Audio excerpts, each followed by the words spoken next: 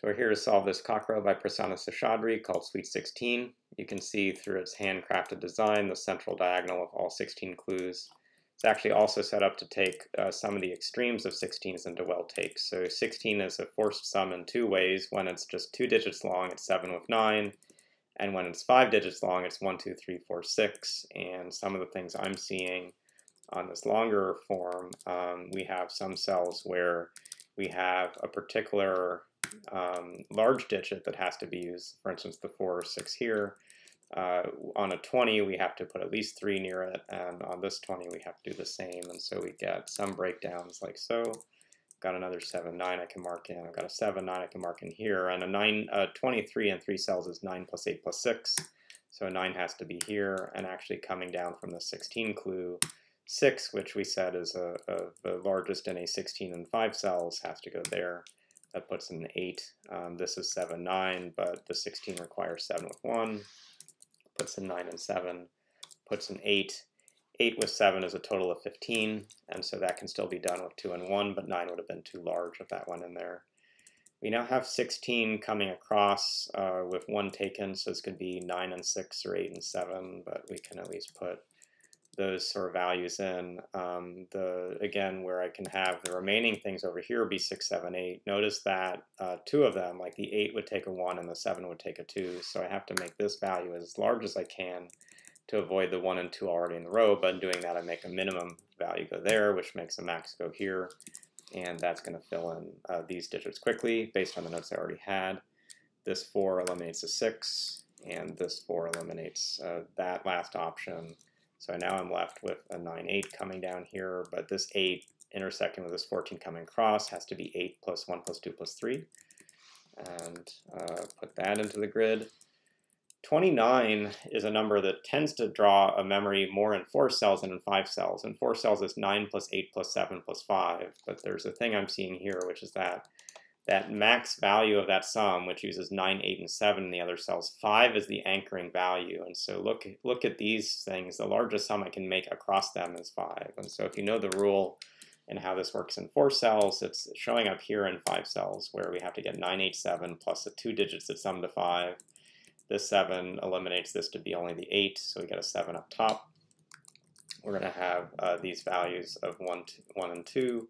What that means is this cell here can't be a 1 or 2. It could be a 3, but looking to the left, it's going to put another 3 there. It could be 4, 5 now, and that's going to put a 1, 2 in the remaining space. And so now we just have to think about what's the total value of the sum coming up.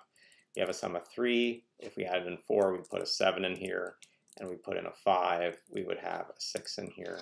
And one of those isn't going to work, and the thing I haven't put in the grid is that this 2 to the left puts a 1 in here, which puts in a 2, 1, 2, 4, 7. So that resolves easier than I was making it out to by just keeping track of things better.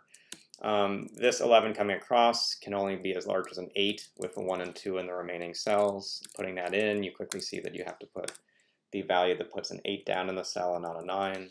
Gets rid of this 1. 17 is taken out of this 21, so 1 and 3 are left, and you'll see quickly that the 3 above forces that. 5 and 2 cells is 1 and 4, but the 1s are taken, or 3 and 2, so this is the only option that remains. 6 and 8 puts a 1 in here.